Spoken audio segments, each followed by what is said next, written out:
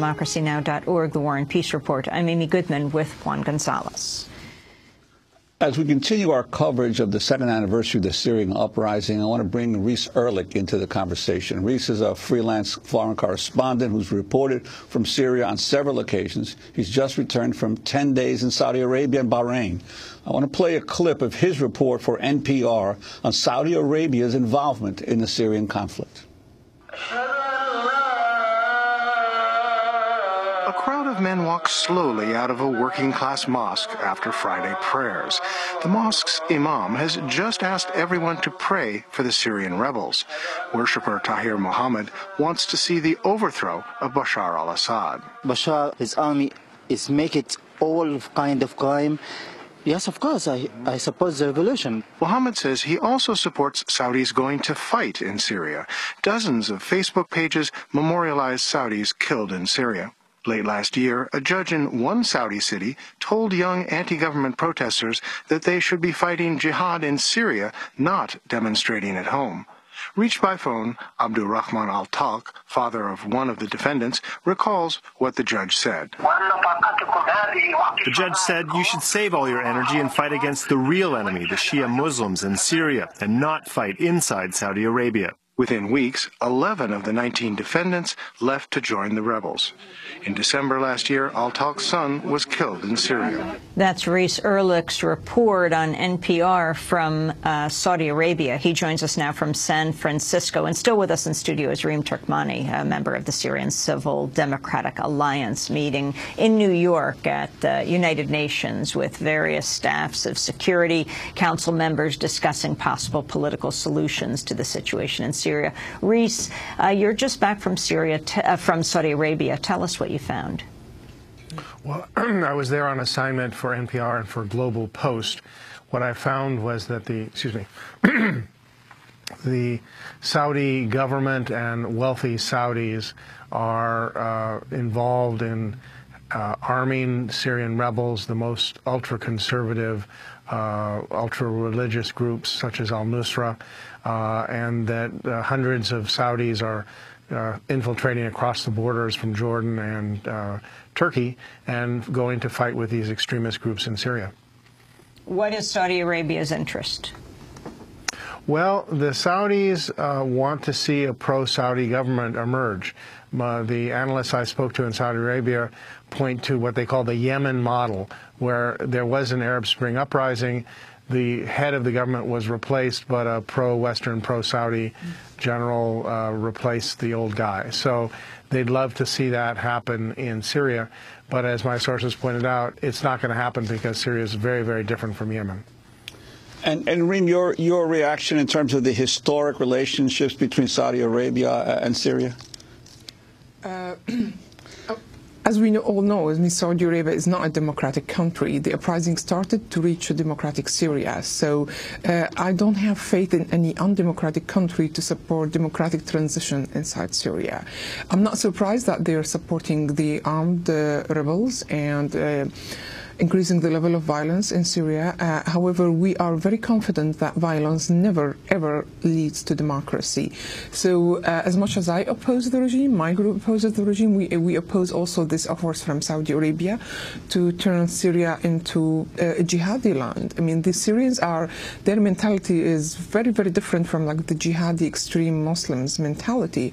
And I think they will find it very difficult to market their ideas inside Syria. However, the violence is giving them the right environment, fertile environment for such ideology to spread. I fear that these efforts are damaging the relationship between the Saudi and the Syrian people. I mean, many Syrians now inside Syria, let's say, especially in the more stable parts, feel very strongly about the Saudi approach and support to extremism. It's even in the media. I mean, they host many sectarian media stations, and they keep repeating, you know, as we heard, this is a Shia against Sunni war, and we have to win it. And, you know, I'm a Syrian. I grew up in Syria. I didn't know my sect until I was 20 years old. And it's never been an issue for us. The people who demonstrated 2 years ago, they did not demonstrate because they are Sunni or Shia. Their efforts to turn this into a Shia-Sunni confrontation are certainly not welcomed. Earlier this month, the Saudi foreign minister, Saud al-Faisal, explained his country's position on Syria. He was speaking in Riyadh at a joint news conference following talks with Secretary of State John Kerry. As to providing enough aid and security for the Syrians, Saudi Arabia will do everything within its capabilities to help in this. We do believe that what is happening in Syria is a slaughter of innocent people.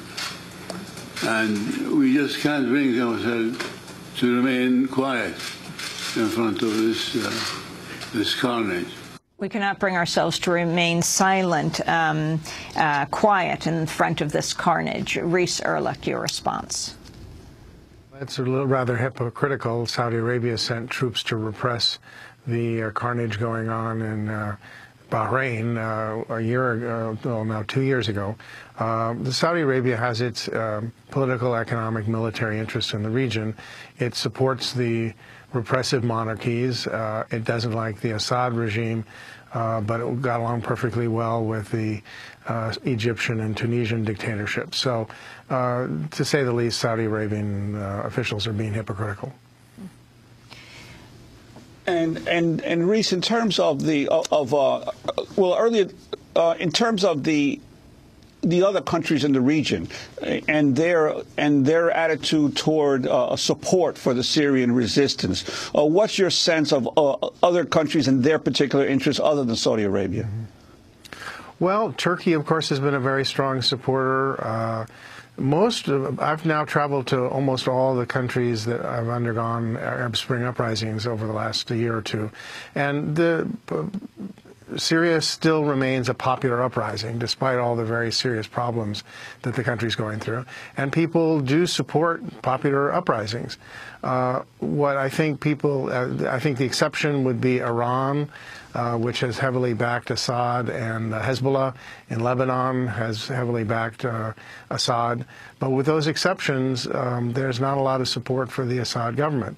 And you know, people, what's happened is the longer the uprising has taken place and the harsher the repression from Assad, the more foreign powers have gotten involved, each trying to get their guy into power. And in the case of the U.S., you know, the debate in the U.S. is, well, should we bomb them? Should we create a no-fly zone and arm the rebels and take a more militant stand? Or should we continue kind of the Obama policies of secretly arming and covertly arming and training the guerrillas?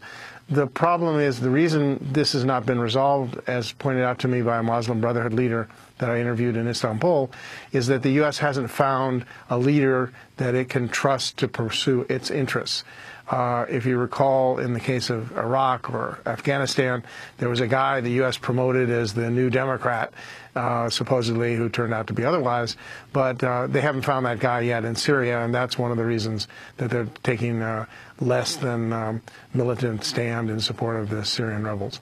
I want to play another clip from your report in NPR that features Mohammed al-Qahtani, the Saudi Civil and Political Rights Association. On Saturday, al-Qahtani was sentenced at least to 10 years in prison for offenses that included sedition and giving inaccurate information to foreign media. At a human rights meeting in Riyadh, participants discussed Saudi involvement in Syria.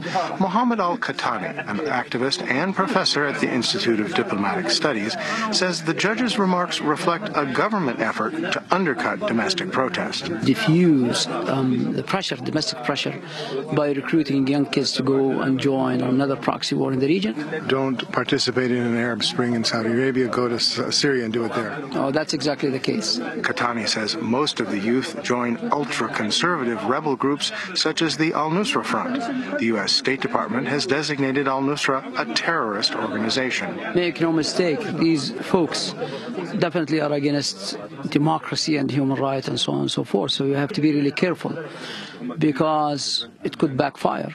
The ramification could be quite serious in the whole region. Saudi Arabia does not allow any Saudis to get involved in any other internal affairs. It's illegal. Major General Mansour al-Turki is spokesperson for the Saudi Ministry of Interior. Anybody who wants to travel actually outside Saudi Arabia in order to get involved in such conflict, he will be arrested and prosecuted. But only if we have the evidence before actually he leaves the country. Critics say the government doesn't try very hard to find such evidence. Professor Khatani says meddling in the Syrian civil war hurts the entire region. Once foreigners are involved, there's going to be mercenaries leading the war. It could give excuse, if you will, for the Syrian regime that these are foreign mercenaries fighting, which is a wrong policy to do. That was Professor Mohammed Al-Khatani. Since you interviewed him, Reese Erlich, in Saudi Arabia, he was sentenced to at least 10 years in prison for charges that include sedition and giving inaccurate information to foreign media. Can you talk about the point he made and his case, and was he imprisoned for what he had to say, his criticism of Saudi Arabia supporting fighters in Syria? Yeah, he was one of the main researchers in Saudi Arabia looking into that question. I attended a Monday night seminar, if you will, of human rights activists where he delivered a talk on exactly that topic. He's been under arrest and out of jail and in jail for a while. It's hard to know in the opaque Saudi judicial system exactly what you're charged with or what you're convicted of, other than these vague charges about spreading false information to the international media and so on. He speaks a lot to, not only to me, but to other foreign reporters. And they're sentencing him to jail as an effort to stop that information flow. It's outrageous. He was doing nothing more than what an analyst would do in the United States from studying a question, looking into it, and providing information to reporters. It's just a sign of how repressive the U.S. ally Saudi Arabia is.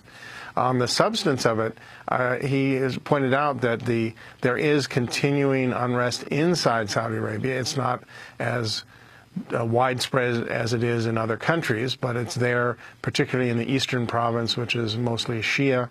There's regular demonstrations taking place, and the government seeks to divert that popular discontent by telling people, well, don't fight here, go to Syria. That's where you can really carry out jihad. And some people go for it.